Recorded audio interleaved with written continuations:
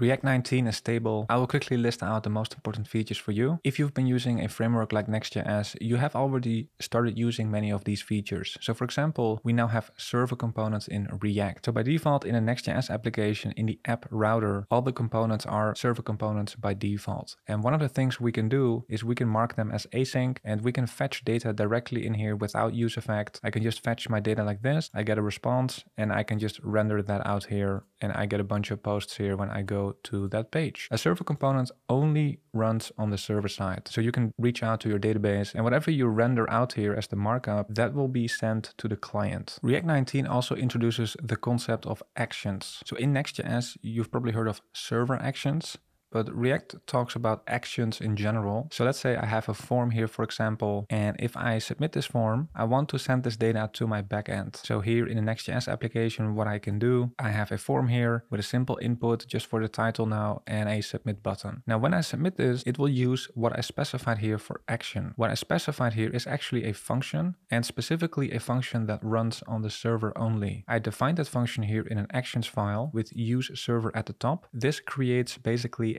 what's called a server action. So this will run only on the server, and I get the form data right here. I can then get the title from that form and log it here on my server. Or of course, what I could do is I could add it to my database, let's say. If I want to see the log, I can open up my terminal because it's on the server side. I can say test, create post, and you can see I'm getting a log right here. I don't have to do anything with fetch or Axios or something like that to get the data from the browser, the client side, all the way to my server side. So here in the network tab, if I submit this form, you can see there is still a fetch call, but my framework does it automatically for me. So you can see a server action is actually just a network request, a post network request to the URL on which you're using the server action. So basically we can trigger a function on the server to run from the client side like this, but not only in forms, it can also be an on click or on submit, right? Like the old school way. I can still do it like this. I can still do it. And the major benefit of this is that we don't have to set up an API endpoint manually ourselves. It's all handled for us behind the scenes by our framework. So in this case, Next.js. But these actions are even more powerful because they integrate with some new hooks that we now also have. So we have useActionState. This was previously called useFormState. This is a bit confusing because it seems like you can only use those actions in a form, which is not the case. So I can use this create post wherever I want, also outside forms. So useFormState has been renamed into useActionState. So this is a useful hook because it will give us a pending state as well as an error state, which are two common things we often want to deal with. So instead of passing the action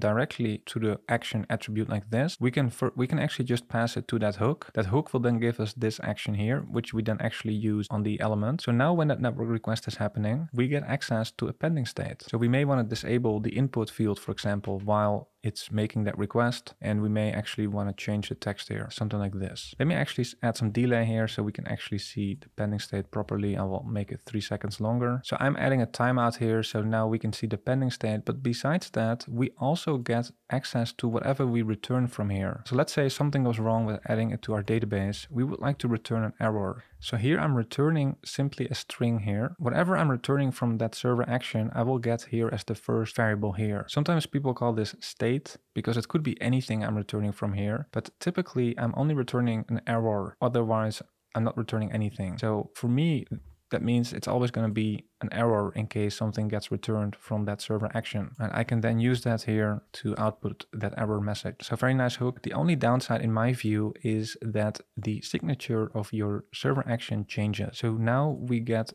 a new parameter here, which we need to add, otherwise we get an error. And this will keep track of the previous state, so basically what you returned previously. I haven't found great use cases for this parameter yet, so I'm not using it here, but we do need to add it. Now if I submit, you can see we have the pending state, and after a couple seconds, we get our error state like this as well. I have a dedicated video on the useActionState hook, so check that out. So that's the useActionState hook, and previously it was called useFormState. Besides that, we also had another hook that you may have seen before, which is the useFormStatus hook. And so this one has been renamed into useActionState, but this one now is actually still part of React 19. So I can use that hook in a child component here in the form. So let's say I create a dedicated component for that submit button. I can replace it like this. Now in this component, I have the useFormStatus hook, and it also gives me access to the pending state. So now if I try that again, you can see I still have the pending state. Another hook that integrates very nicely with these actions is the useOptimistic hook. So let's say below the form, we want to output a value here that the user typed when we submit the post. Remember, submitting the post can take a couple seconds, but we would like to immediately show it here. And we know that usually it's going to succeed. So we might as well be optimistic about it. This hook is actually quite similar to the useState hook, but this is for that optimistic use case. I'm going to have an optimistic title value, which I will just output here below. Initially, it's nothing, so we don't see anything here. So instead of directly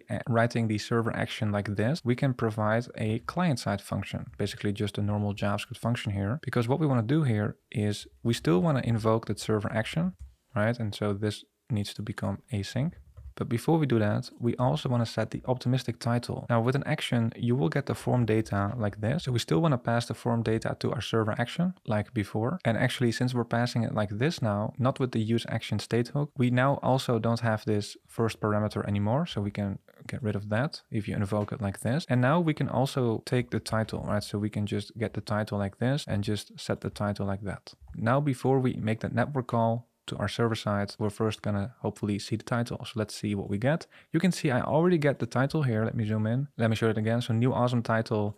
You can see it immediately shows me here. It's optimistic. While it's making that network call, waiting for that response from the server action, we can already show a value right here. Right, so we can be optimistic about it. And it nicely integrates. So as the server action is finished, it will actually also automatically remove it. Right, so this entire thing is actually also an action. An action can be a server action, like this one if it runs on the server. But an action can also be a client-side function, basically, right? So an action is just a function. That's how I think about it. And we can invoke another action. And in that action, we can invoke another action, right? In this case, a server action. So don't worry if you're a little bit confused. A lot of this is new.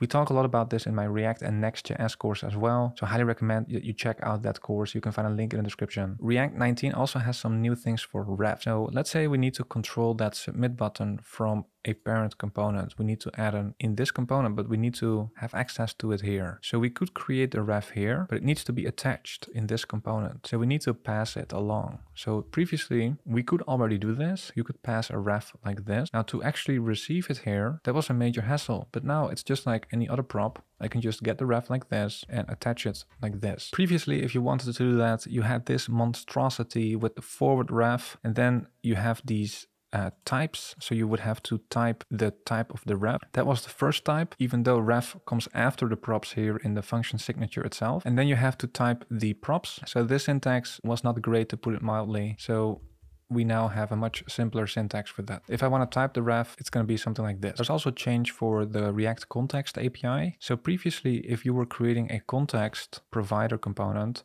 you would do something like this, right? So you would have dot provider. You would use this variable from create context, and then you would do a dot provider. You don't need to do that anymore. So now you can just leave. Now you can just leave that off. Now, if I want to consume the context, I also have a new hook, the use hook. And one of the things I can pass here is that context variable as well. So I can pass submissions count context here. I do need to import it, and I can then destructure the submissions count. So now I can just use it like this. So now if I want to keep track, I also need to set the submissions count, increment it. So I can use the setter function, and now after the server action returns, we increment the number here with context API. Is this a recommended way of consuming the context API right now? I would have to wait and see a little bit before I would recommend that. For now, I would stick to using a custom hook. But one of the benefits of the use is that it doesn't follow the rules of hooks. So if you have some condition, right, something like this, it still works after that condition, which is not true for other hooks, right? So it's a little bit more flexible, and it also consumes promises. So if you're fetching data in a function, for example, here I'm fetching data, I'm returning this response.json. So what I'm getting here is a promise. So when I refresh now, I'm getting these posts here with this hook like this. It's in that component. The benefit is that you can wrap it in suspense and provide a fallback